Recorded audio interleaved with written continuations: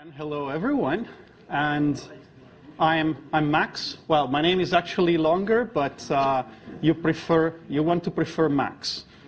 We recently had a new colleague at the RIPE-NCC from China. Said, well, he sent an email. Hi, I'm Max. I'm blah, blah, blah, his name, I don't remember. You can call me Max, and I replied, no. That's me. Who am I? I work at the RIPE-NCC. We are the registry for... You spent your time at RIPE-NCC. I spend my time at the RIPE-NCC, okay. Henning is correcting me. Yeah. So no. And I like to say the goal of my job is to not have a job anymore. Because I am the IPv6 program manager. I do training, so I train people. I also have a voice, a word in what RIPE-NCC does about IPv6. So what is this about? Making your routers future-proof. Why? Because things are changing. Recently, we came across an important date. 6 years ago, there was World IPv6 launch day, which means that actually last Wednesday, was 6 years after the 6th of June 2012. What does this mean? This means that something has happened. And when I say my goal is to not have a job anymore, it means that I want to see this going better and better. We are in a moment where, well, I've been saying this for years, and people tend to not believe me anymore, but IPv6 is happening. 50% in India and Belgium, but they have different markets. You know what's the difference between the two? Why they do more than 50%? There's a big, huge difference between the two countries. What's the cellular GEO launch? Yeah, Reliance GIO. In India is mobile, while Belgium is fixed. The difference in Belgium, Belgium is divided into two parts, and the two, yes, it's more complicated than that, but let's keep it simple. It's actually in four parts, but they're basically two. But it's more complicated than that, you see. Let's keep it simple. Yes, sorry. So let's say there was a sort of an internal competition between ISPs to say who would do it first. And that led to India and Belgium being more than 50%. Then I just thought the one side wanted to make sure they cannot communicate with the other side. Could also have been So one is V4 and one is V6. Yeah. Only. Yes. Could be. I think that's Could also be that, yes. Making sure, let's use this new protocol so the others don't know it. No. But then also the US, around 40%. And you might think, well, I'm from the US, I live there, but I don't see much happening on my landline. And that's also because mobile, yes, mobile phones in the US are leading a lot. Many other countries are around 30% because maybe one of the big ISPs there moved over, the others are still waiting.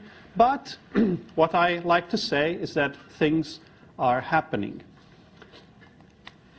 But we also have a changing world. We have more than half of the population on the internet, and if I look at you, you have more than one device that connects to the internet, which means that we need so many IP addresses that we can't live with IPv4 for much longer. We tried to stretch the lifetime of IPv4 so much, blah, blah, blah. And then there's this buzzword that I generally don't like to use, but it's true, that the Internet of Things is also going to change how we do things on the Internet. There are cases where, also where I come from Milan, from Italy, and I was so happy to see that they're doing something smart, like putting sensors on the trash bins to see to have an idea of how full the trash bin is, and then give a different route to the trucks. So the trucks would spend 50% less fuel on average. So this means that the internet will be different in 5 or 10 years. And if you think about how it was 5 or 10 years ago, it was also way, way, way different, which might lead to something similar to what we have.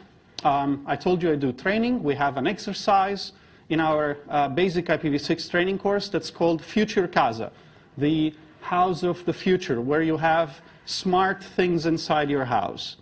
And again, I don't really like the idea of having smart things in the house that much, but people seem to. And this is one of the situations you might end up into. Imagine you have an ISP, you have your V6 internet, you're connected to an ISP, whatever, you get a big chunk of IP addresses, and then inside your house, all the functionalities are split in between different networks. So everything is layer 3. So this is what we want to go towards. Does anyone agree? Agree? What or what's going to happen? Sorry? Agree that this is what we want, or this is what's going to happen? Okay, why would you not want something like that? Because V6 is shit. Okay, let's not get into that. I know you, and I know you like to sit here in the front, but yes. At least for the thread stack, it's not split into multiple networks. It's one prefect for the entire thread network. The routing is done differently based on the last 15 bits. But I don't know if, I don't agree with the point that you want to split the network and different classes for. Okay, why? One thing is, I don't know, IT mobility, if you move from one to the other. Okay, yeah, but these are not things that are going to move between houses unless you sell them. Not these things, but there may be other movable devices who want to be part of this network and may run 15.4. Okay, but yeah, imagine you have different devices in your house and you want to separate them so that So my point is like thread stack, which is right now catering to singular devices, is not split into different subnets of slash 64. Okay. So I don't know what we gain by doing this. Well, one of the reasons for doing this can be security, because you can isolate every single device into its own network and then make sure that security is tight for every one of those. Yeah, that can be one. I think just having those things hooked up actually becomes a potential security problem. Yes, I said initially that I don't like the idea that much, but this is what we're going to get. Because we already have smart thermostats, and if you check those, you have cases where the thermostats lost connectivity to the internet and the houses went up to 45 degrees because they were still thinking, oh, I have to heat up the house. This is not what you're going to get. They will not be on separate networks. It'll be all the same. Yeah, well, that's what I'm going to show in a moment. So, ISPs should assign you between a /56 and a /48. So enough networks to separate, to then branch your network into something more. And you need to have a /64 for each subnet. It's not mandatory, not really a hard line. Many people don't agree on this, and there are long discussions, especially at the ITF, about how right it is to have something like this. But for the moment, that's what we have. And if you want to allow Slack to work, stateless auto-configuration, that's what you want to have. Consider that in this case, you have a /64. It's big enough that you don't have to worry about the hosts in there. But then comes Homenet. So one day, 2014, earlier than that, 2013, they chartered a working group at the ITF, and the idea was to define some rules for how home networks should be and what services you should have in those home networks. So they came up with a series of protocols and functions to be used for home networks to fully enable IPv6 and maybe provide IPv4. I've added that maybe. But that's because IPv4, in this case, becomes a second-class citizen. So everything is focused on IPv6, and then IPv4 comes second. So how is this? What do we get with Homenet? Zero configuration networks, and we'll see that in a moment. You're supposed to have multiple subnets. In that case, you have, let's say, how many of you know what unique local IPv6 addresses are? Okay, so, very few people. Basically, it's the corresponding, I haven't said this, but it's the same as private addresses in IPv4, although they have a totally different use case. Those are supposed to be used for internal communication in networks that are not supposed to be connected to the internet. So you're not going to route unique local addresses. They are FC/7, FC00/7. You want to have one of those also in your network, that network as a backend. In case you lose connectivity, you can still address hosts using private addressing in that case. You can have multiple routers and multiple connectivity to different ISPs, multiple upstreams with multiple prefixes coming into your network.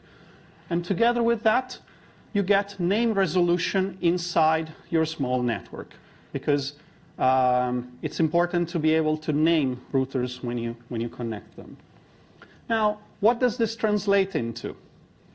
Babel, internal routing protocol, very simple, very chatty protocol, was the one that was decided to be the reference implementation for Homenet.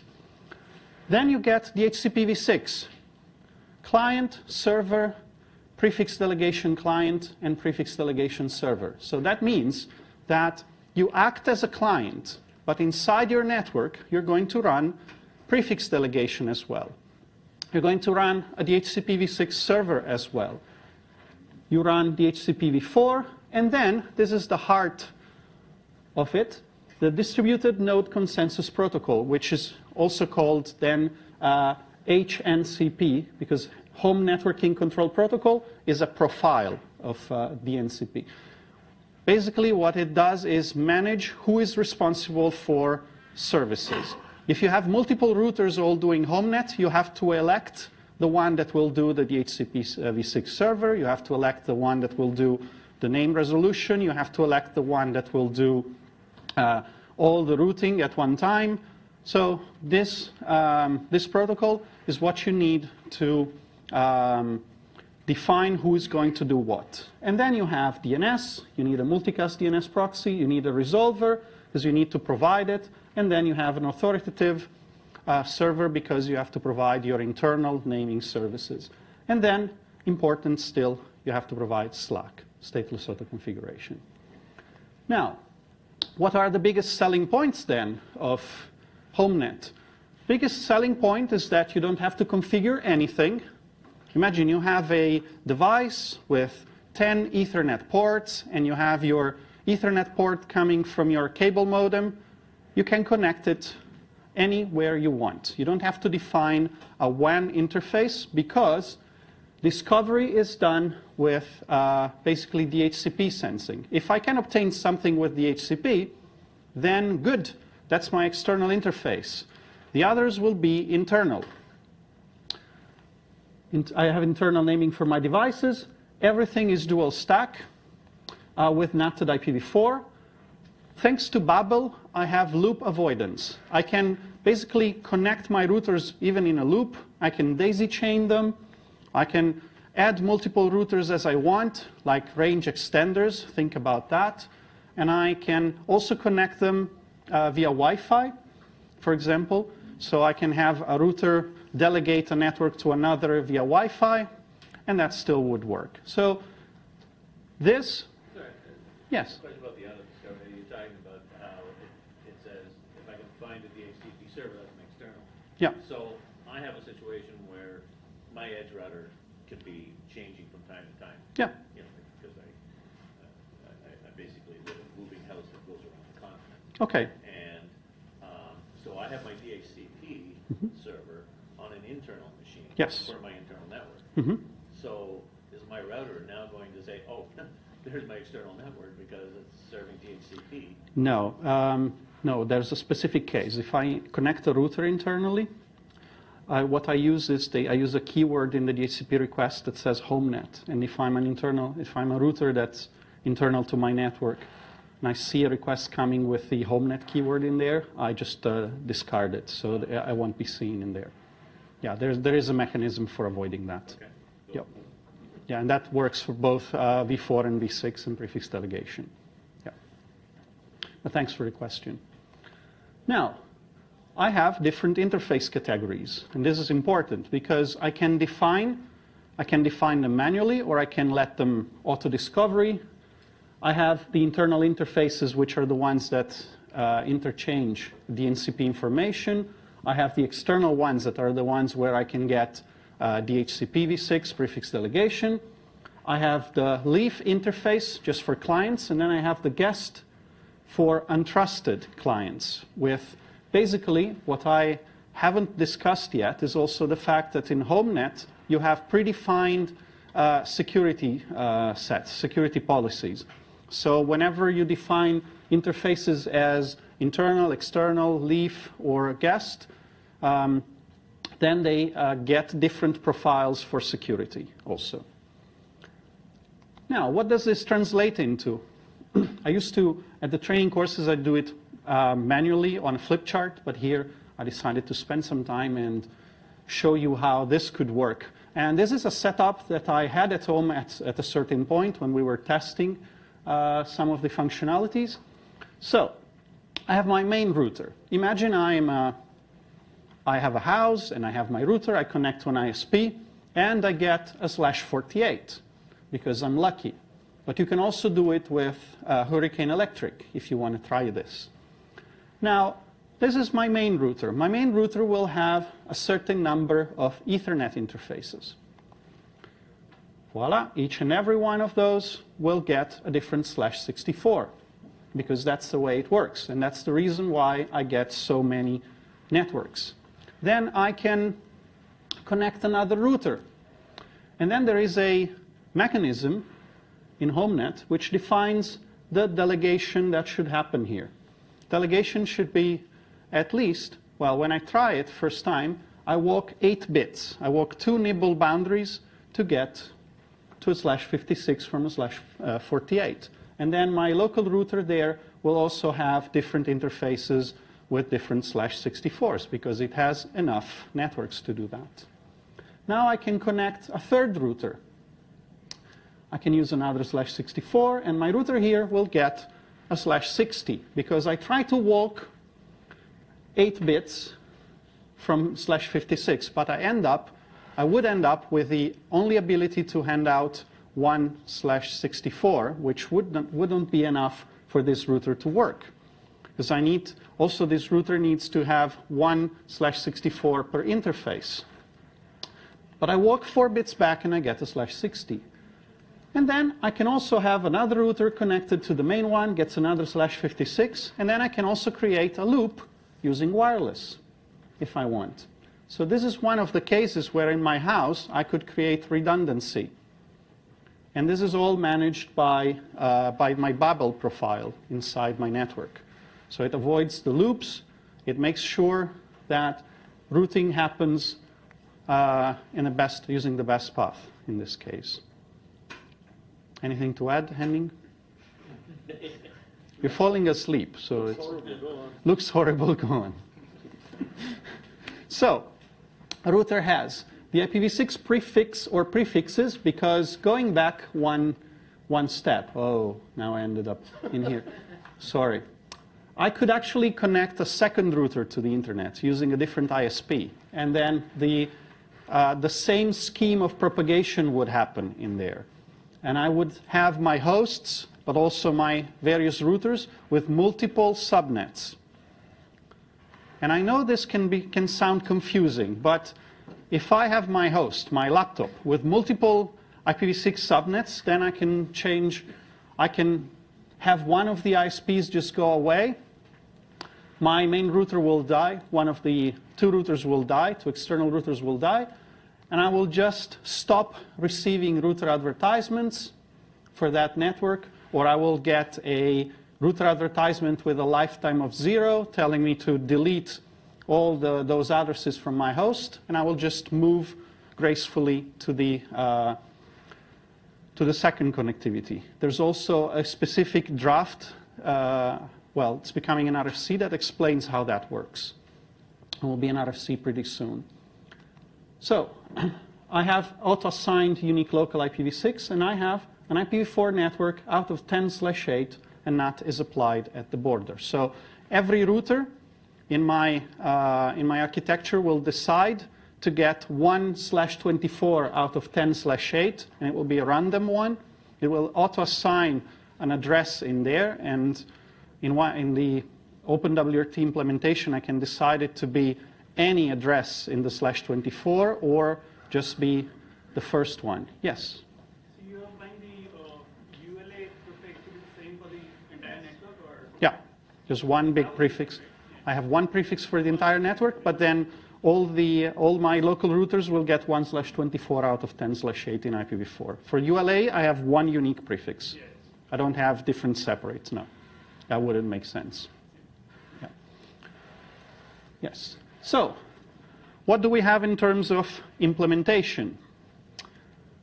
The only full implementation on OpenWRT. Not in base, but you have to install a separate package. There's no other known full implementation, and not even in commercial CPEs right now. Not that we have found. And there is sparse software. So there is someone who wrote a proof of concept when developing the Homenet draft, and then it just lies abandoned. Or there is a very small subset of Homenet working somewhere, but with no real implementation. The only one fully working, OpenWRT. And that's the one I, for example, use at home. That's the one that's the reference implementation at the moment. So, yes? How much of the implementation is dependent on the ISP to provide you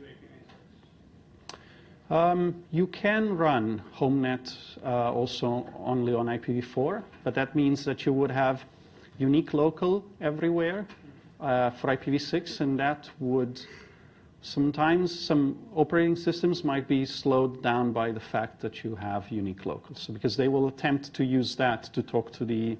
Does it provide the NAT6 for DNS? Or Does that provide? Sorry. does it also provide DNS6 or NAT6 for functionality No. on the gateway? No, it's not meant to be there. No, it's not not in the specifics. You can add it. You can add NAT64 or 464 XLAT if you want. Yeah, I actually ran with that for about a month at home, because when there was an issue with managing IPv4 in the translation, and I couldn't use it. So yeah, I ran with Homenet and NAT64 on the edge. Yes. So I was looking at this, and in December, when I became the IPv6 program manager, I decided to, okay, let's look at this and see if there's anything that could be done. So I was thinking, okay, BSD routers are widespread, especially in SOHO environments, and why can't we leverage this? But I underestimated the effort, and I didn't consider the fact that there were many other projects that I would have gotten involved with. So I ended up looking at getting a plan, which I didn't end up having fully implemented by now. So what do you have? You have FreeBSD and OpenBSD, and I didn't include, well, PFSense here, because then it comes after you've finished with FreeBSD there. So you have Babel. BabelD is in ports. Fine. You have wide DHCP for a DHCP v6, and that's in ports for both of them. That's good. You have a Slack daemon. That's included in base. Simple. But we're missing something, and that's basically HNCP.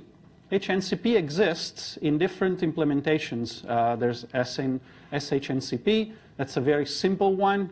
There's one in Python. There's also but those are very, very limited. And then there's one, that's the reference implementation, the one for OpenWRT, which has some issues, and I'll tell them in the next slide. But, well, DNS servers and proxy, you can get everything. So you have the different pieces, and then you have to find a way to tie them together. You're missing the one that decides who's going to do what, and then based on this, everything else should be kind of orchestrated, because the way it works is that it runs as an orchestrator, which tells you should do this, you should do that, based on the priority, based on your capacity. You should do server managed DNS, you do DHCPv6, and so on. So we're missing the glue, but I've started looking at it, and it's full of Linuxisms. So you have to basically deeply look at that and reverse engineer half of it, because it's very, very OpenWRT oriented, and it contains a lot of stuff that's done especially for it. So you have to actually modify big chunks of that. So here, my idea is to tell you, there is this. This is a great opportunity to bring IPv6 to the masses, to a lot of people, because it will enable all the IoT, all the new functionalities that we're going to have.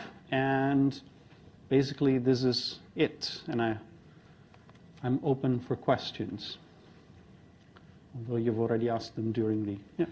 Why didn't you call? Sorry? Why didn't you call?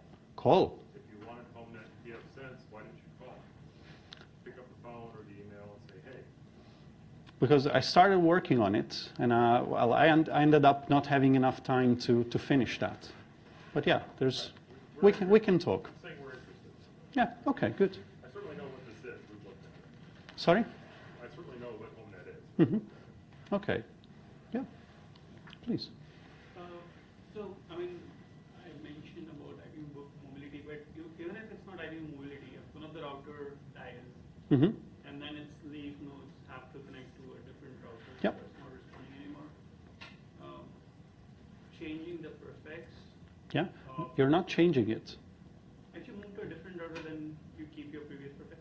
No, you don't keep your previous prefix. But if you have two border routers, they will both announce the router advertisements in the network, so you end up with two different prefixes coming from two different sources, and you install both of them.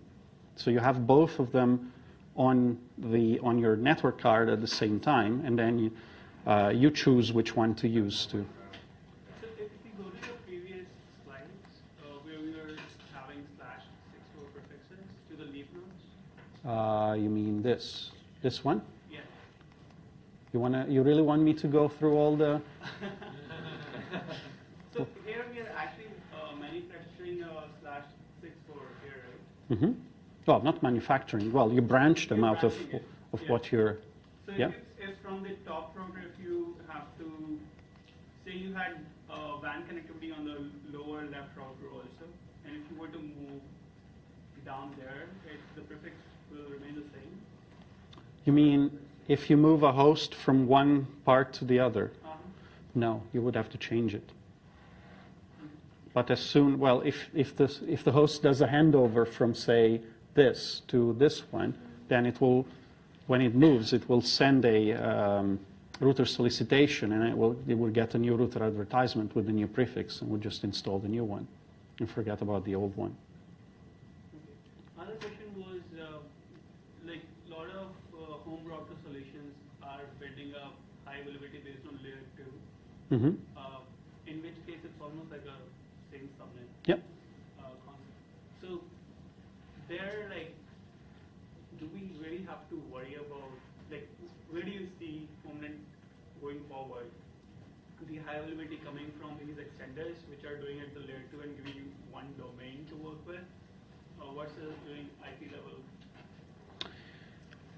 That's a nice question, because having layer 2 helps in simplicity in the end. Yeah. Because you have one prefix for the whole house, and that's it. And you. I think Aero is also. Aero is also working towards that. Yes, yes. But Aero has a different applicability, as far as I remember. And And in this case, you want to be segmented because you have to locally control everything and make sure it gets routed the way you want, the way the local router wants. Any other question? Yeah. So, assuming we had the HCP Yeah. today, Mm-hmm. how would I get any benefit out of it immediately? Or, a house mixed with BSD, Mac OS, Mm-hmm. OS, Yeah. what would be my immediate benefit? Well, the immediate would be you don't have to configure much. Okay. You don't have to do much. I imagine the case where you have a grandmother with a router, and then you can tell her to plug the cable wherever she wants, and that would make it easy. Or imagine a house where you have a border router, and then you can connect any kind of other routers wherever you want, and they will just work. Well, most of the time.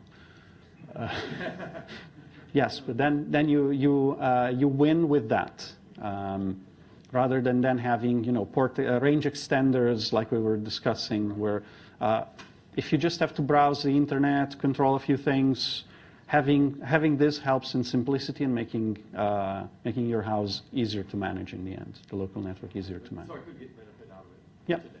Yes, but also imagine, the range extenders. You could do that if there's a part you want to reach of your house with another router. You can actually multi-home a router with two other routers using Wi-Fi, and it would just work. So the advantages are quite a few. Yeah. Yes. I know this was a short one, but there's not much else to say about it. Yeah. Would Homenet have any understanding of a network with multiple internet links? Yes. Yeah.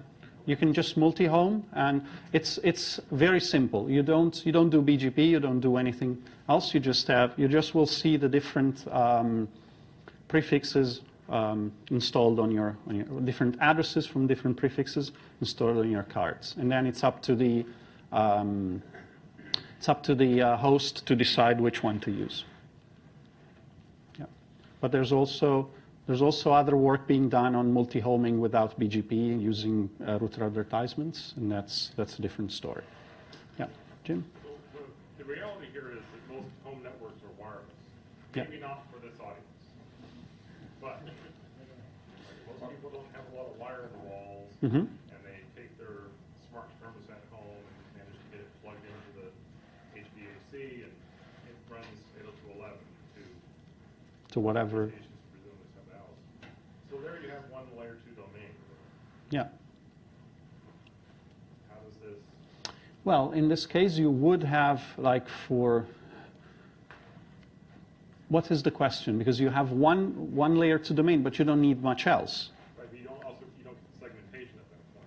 No, you don't need it. You have one port, Yeah. unless you do both ports. Well, the thing is, if you have like a 2.4G network and a 5G network, then they would be separated, basically.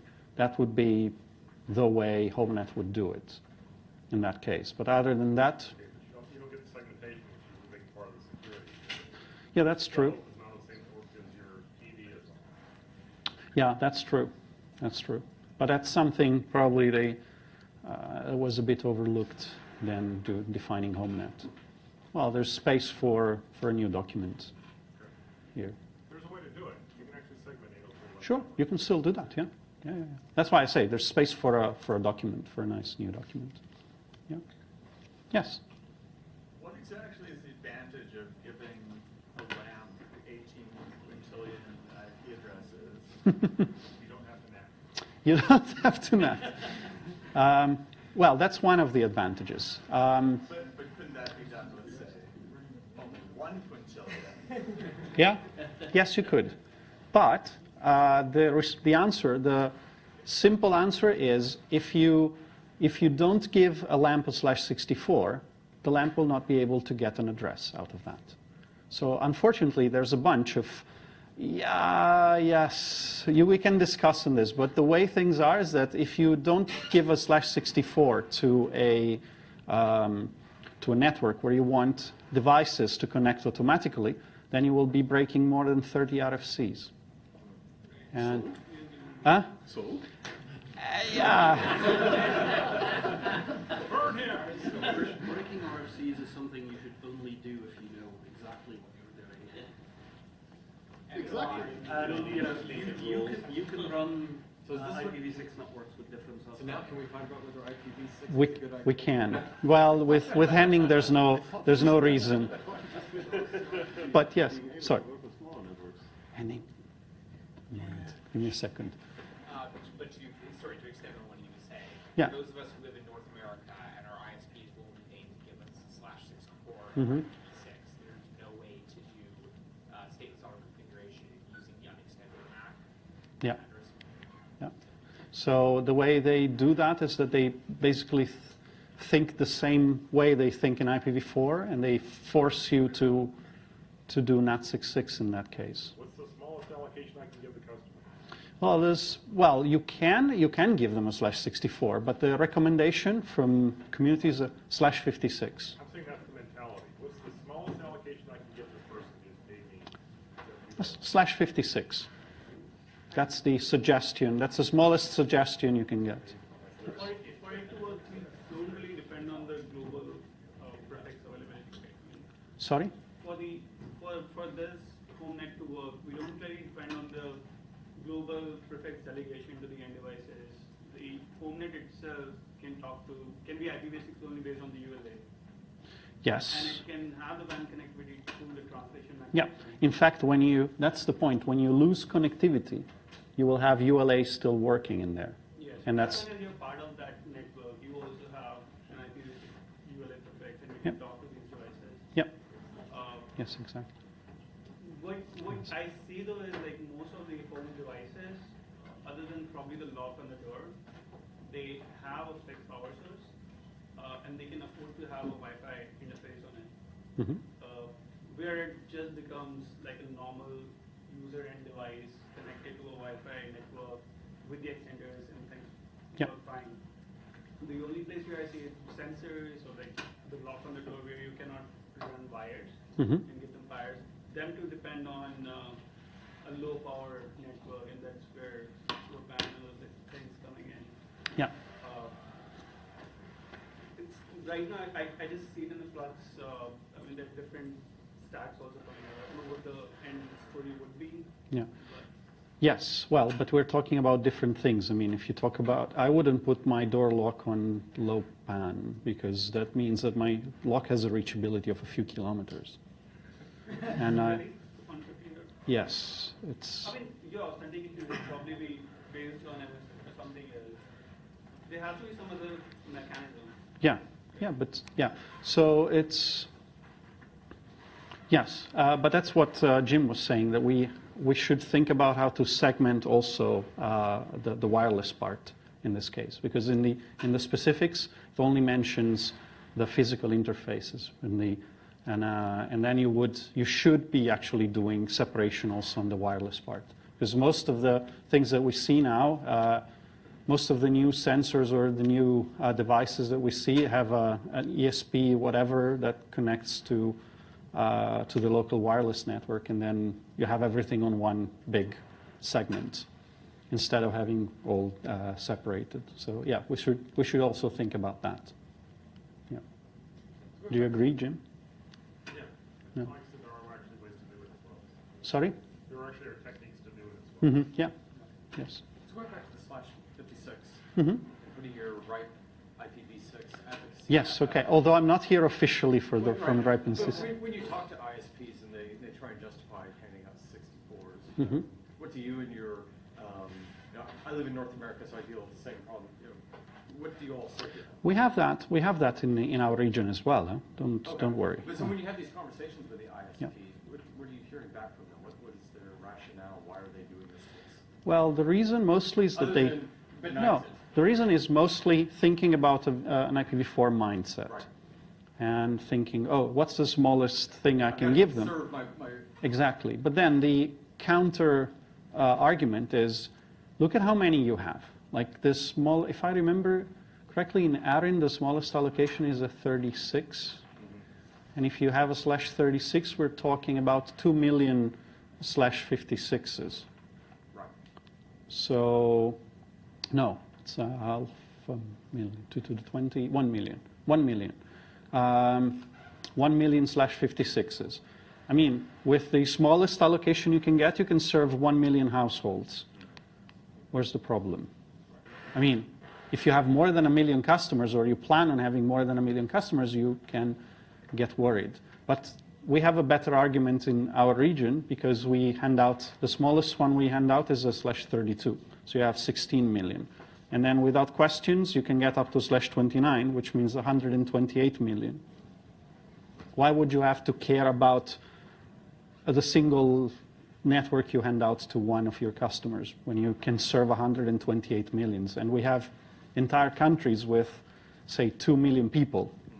And you're one of the ISPs there, and even if there are only 2, then the 2 of you have a potential to serve 256 million households. Why would you have to be careful about what you use? What they're thinking is, yeah, nobody will need more than 640K. Yeah. Nobody ever needs more than. Yeah, yeah. It's the same. You run with the same exact mentality as an IPv4. Yeah.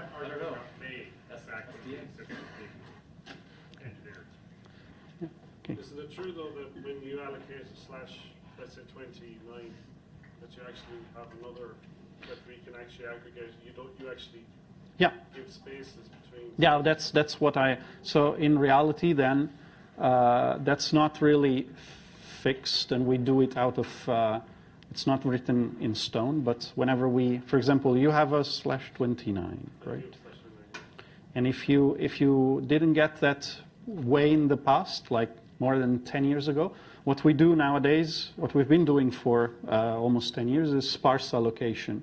So basically, he got a /29, but we reserved 3 more bits. So if they ever come back and want to get more address space, we don't hand out a new subnet, but we just enlarge the one they have. So you left some contiguous growth room. Yep. Yes. So, but the same does Erin, as far as I remember. I'm not 100% sure, but it's possible. Never underestimate North America. No. Well, I'm not saying anything. Not saying anything bad. No, I am. I'm just saying we have different policies. But I'll criticize North America. You don't have to. He's from Texas. He does it on. Ah, okay.